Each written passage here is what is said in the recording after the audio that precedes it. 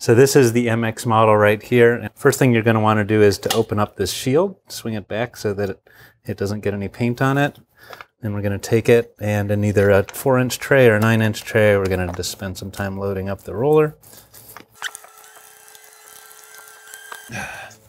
Then we usually take it and roll it out a little. Then I'm going to take the shield here. I'm going to close the shield. Then we're going to put it a couple inches, can you see that? Away from the wall. We're going to swing in. You're going to go up. Down. Okay. And then if you kind of come in here and take a look, you'll see how close that gets to the very edge. Obviously, it's a lot faster than doing this by hand, by using a paintbrush or masking tape. Then when I'm done with that, there's this little ridge here, and I'm going to open the shield so it gets out of the way, and I'm going to just feather out this edge so that there's not a little ridge there. And there we go. Let's say we've edged a room and we're not going to paint for a little while, maybe 5, 10, 15 minutes. What I'll do is we'll go ahead and take the brush out of its holder. And this is just a water bottle that we cut the top off of, and we'll just drop it in there when we're not painting. And that way we can keep the paint from drying out on the bristles. And when we're ready to paint again, we'll go ahead and take it out. We'll swish it around. We'll take off any excess paint, and we will stick it back into the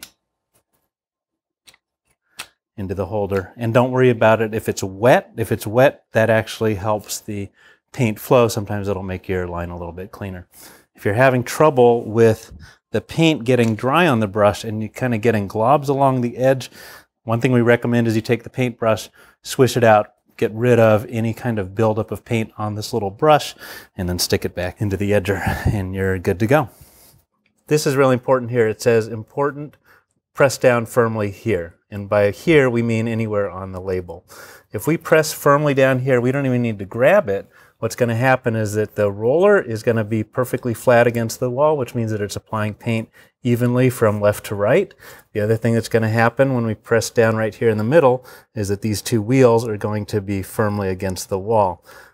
When all 4 points are firmly against the wall, the brush, which is right here, as you can see, I'll do it upside down.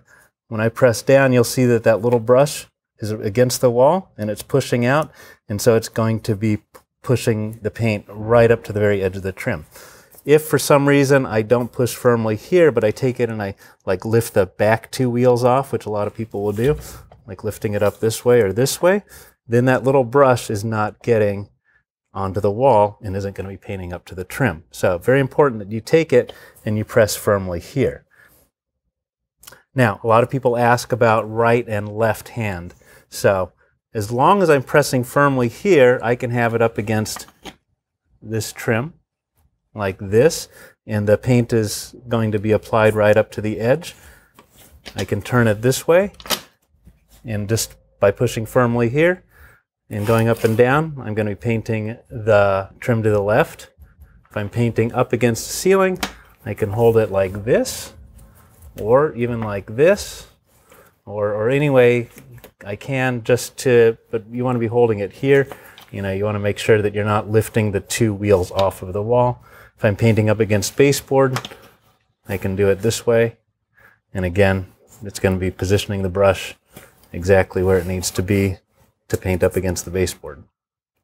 On the MX and the XT, we have the brush adjuster lever right here.